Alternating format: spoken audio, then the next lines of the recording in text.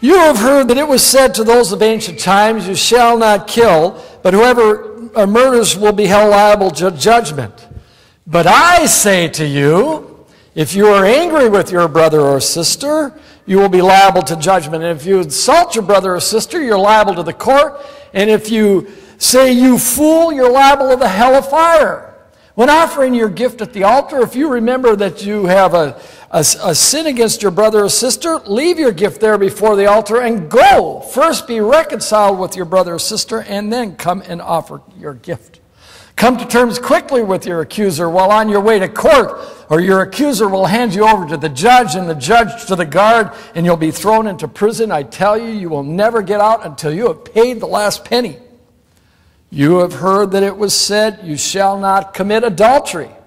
But I say to you that everyone who looks at a woman with lust has already committed adultery with her in his heart. If your right eye causes you to sin, pluck it out, throw it away. It's better that you lose one of your members than your whole body be thrown into hell. And if your right hand causes you to sin, cut it off, throw it away. It's better that you lose one of your members than your whole body go into hell. It was also said, whoever would divorce his wife, let him give her a certificate of divorce. But I say to you, whoever divorces his wife, except for on the grounds of unfaithfulness, causes her to commit adultery. And whoever marries an unfaithful woman commits adultery. Again, you have heard that it was said to those of ancient times, you shall not swear falsely, but carry out the vows you have made to the Lord. But I say to you, do not swear at all, neither by heaven, which is the throne of God, or the earth, which is his footstool, or Jerusalem, which is the city of the great king. And do not swear by your own head, because you can't make one hair white or black. Rather, let your word yes be yes, or no, no. Anything other than this is from the evil one. The gospel of the Lord. Please be seated. Grace to you and peace from God our Father, who got you up this morning and started you on your way. Can I have an amen? Amen. And from Jesus Christ, the Son of Mary, the Son of Joseph, the Son of David, the Son of Man, the Son of God. His friends betrayed him. The Romans tried to kill him. Satan tempted him, but yet he still lives and lives in our lives. Can I have an amen? And from the Holy Spirit. And I'm not talking about any old Holy Spirit here. I'm talking about the Holy Spirit who comforts the afflicted and afflicts the comfortable. The HG is in the house. Can I have an amen? Okay, relax. I'm Lutheran, okay? I want to start by asking you a very important question. How many people here in the room are Christian? All right, good. I kind of assumed that. Now, and there are children in the room watching. This question is going to get a little more personal. How many of you have ever lusted? Yeah, and most of you are lying right now. So here's the deal. If you're a Christian and you've lusted, how come all of you have both your eyes and you have both your hands? I mean, didn't you just hear the text? If your right eye causes you to sin, pluck it out, throw it away. If your right hand causes you to sin, cut it off. Really, the sign of a Christian might be one-eyedness. Now, I got to tell you a little story about this text, because this is a really important text, but generally gets misunderstood. A number of years ago, I was speaking to a group of senior high kids, about 1,200 senior high kids in a hotel conference room, and I was speaking to them and going through the Sermon on the Mount, just reciting it for them. And their challenge was this. They had to listen to the Sermon on the Mount, and we gave them 3x5 cards. And afterwards, all they had to do was write down any questions that might come to mind based upon hearing on the Sermon on the Mount, because it's weird language. And, you know, it's not kind of a language that they might understand. Here's the deal. Got 1,200 cards. I'm back in my hotel room sorting all this out, because the next morning we're going to unpack all this stuff. See what their questions are. This section of the Sermon on the Mount on divorce, 600 cards. Half the kids wanted to understand what this is all about. Why? Two things. First, this whole lust thing. I mean, telling a teenager not to lust is like telling a fire not to give off heat. Wouldn't you agree? So all teens in the room, sexuality is normal, lust is, it comes with it, okay? You can be a Christian in lust. We'll explain why in a minute. But they were really upset about all of that. The second thing, though, was the section on divorce. Many of them, as I suspect people in this room as well, coming out of divorce, in families of divorce, they thought what Jesus is doing is just thumping people who've been divorced or have gotten a divorce, and they thought, I can't follow this. This is just beating up on me. It was a real problem for them. So here's what we need to do. The Sermon on the Mount in this section says, anyone who looks at a woman and lusts after her, that's a bad translation.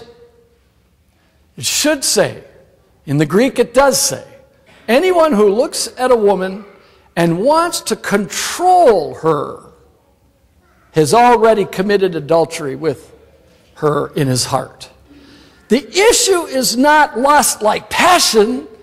The issue is power, like having control or coveting another human being. So now, how many times did you hear the phrase, but I say to you? How many times? How many? 4. Good. Very good. You win. All right.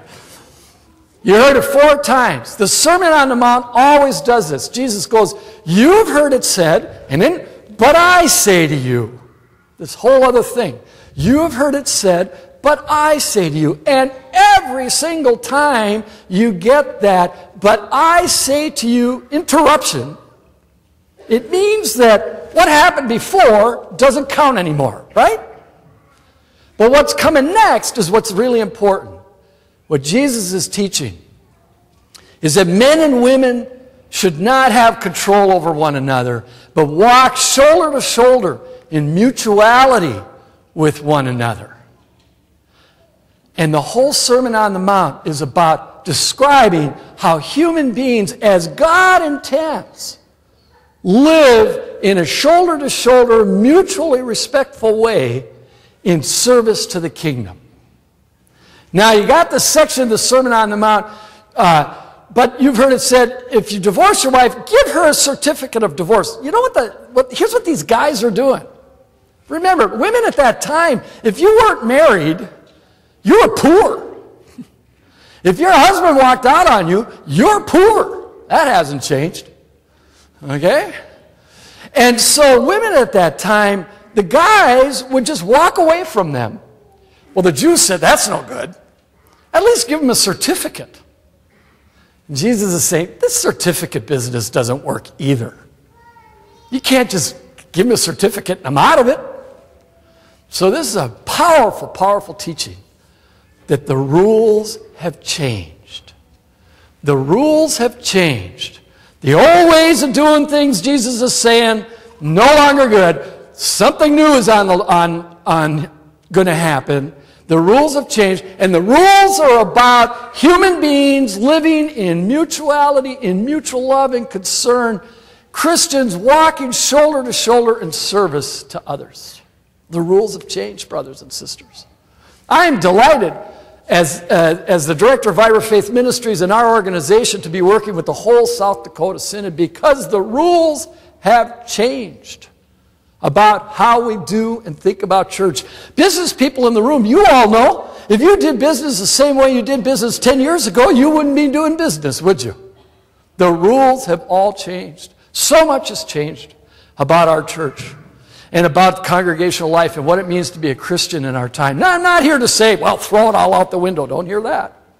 In fact, I'm here to ask you to reclaim something. When the rules have changed, then there's something we need to stand on. Repeat after me. All of Scripture says,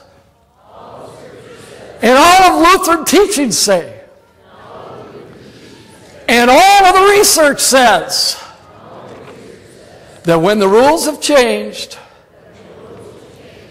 do the 4 keys. And you say, what's the 4 keys? Pull out this little insert, would you? See, this is not a program, guys. I am not here and working with the congregation and with all of you to bring a new program. We were talking about a lifestyle, what it means to be a Christian lifestyle in a time of tremendous change and cultural change. And if you look at this sheet, on one side it says the 4 keys. It starts with caring conversation. Basically, the case we made yesterday and the work we did at the conference yesterday was to say, if you forget everything else, Christians in a time of change, when the rules have changed, Christians should do these 4 things. I won't make the whole case for you now. You'd have to come to the conference yesterday. The first one is caring conversation. Simply taking time to build hospitality and relationship with other people, especially people who are feeling thumped. If people feel that Christian congregations are the place where we thump on divorced people, we draw circles of judgment around ourselves and judge everybody else, that's the old rule. The new rule, the ruling of Jesus, the words of Jesus are say, the kingdom of God is about hospitality for people, no matter how broken, no matter how different, no matter how messed up their lives may be. That's what caring conversation really is. The second key is devotions. Taking time to do daily devotions in our own lives. And on this little Taking Faith Home piece, which you get every week, there are devotions on the other side. Now here's the problem. All you parents, oh man, I don't know how to do devotions. We didn't do them in our house, and I feel like I'm biblically illiterate. This is awkward. It's okay.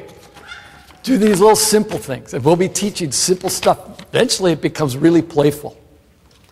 The third key, though, is service. That in times of change, congregations and Christians over time in history who have made a difference are people and folks who do service. Wonderful example at the second service, an 18-year-old woman who's going to Nicaragua. Was prayed for, blessed. She's bilingual. She's going to work. Was it medical? Medical missionary kind or medical team. Incredible service.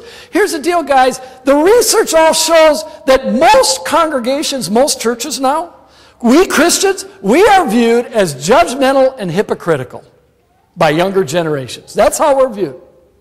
And so what they're saying is, I have none of this. But if Christians and Christian congregations can demonstrate, this is a place that makes a difference. This is a place that changes people's lives, that transforms others in our world through service. That is what the rules call for. Places of change. And finally, the last key is rituals and traditions. And you may say, well, what's that all about? Well, I'll give you an example. In your congregation, you do a blessing of the driver's license, don't you? When teenagers get their driver's license, do you do that? I think you do. So you bring maybe your teens up here. I mean, think about it. You tell a teenager you can drive 70 miles an hour. You don't think that's worth a prayer? 2 tons of steel down the highway and you're not going to pray for this? Okay. So, you bring your teenagers here, you pray for them. I suspect you probably let everybody get out of the parking lot first before you let the kids go. One last thing, I think, on that ritual, it's a powerful ritual. It's a big, huge thing in the lives of teenagers. Why? Because it's freedom. It's Mel Gibson time. All right? Everybody gets to be free. I got wheels. All right. Last thing you ought to do about that little ritual, give them a WWJD bracelet. Remember those old WWJD bracelets? What did that stand for? What would Jesus do? Walk!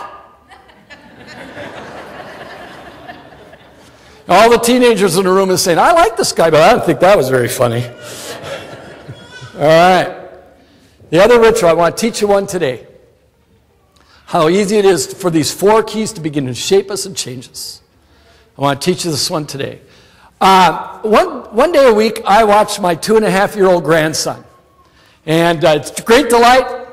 We play all day and then I nap. And I greet him every time the same way when I go over to the house to get him. I say, James Malcolm Hill, child of God, I am so grateful to see you.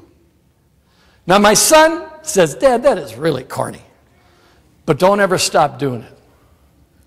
Think about it. Isn't that what we want our kids to know? That's a whole theology or philosophy of life. We're children of God, and life is about an attitude of gratitude. So, you do it with your grandchildren, you do it with your family members, you do it with everybody. When you get up in the morning, you see your family members or your friends, you look at them and say their name and then say, "Child of God, I'm so grateful to see you." We're going to practice. I want you to turn to your neighbor. Say their name. And then say, "Child of God, I am so grateful to see you." And some of you did that with a little more sincerity than others. So practice. It changes your frame. It changes your frame. That's the new rules. The new rules of faith in this culture, in this time, say we're children of God and we're living lives of attitude of gratitude. I'll give you one last little example so you can start a ritual in your life that's really significant. How many of you, when somebody greets you, what do you usually say? I say, "How you doing?" Fine. Even if you're not, okay? I suggest you start doing this. "How you doing?" Ask me that. Well, I'm grateful. I am grateful. I'm grateful.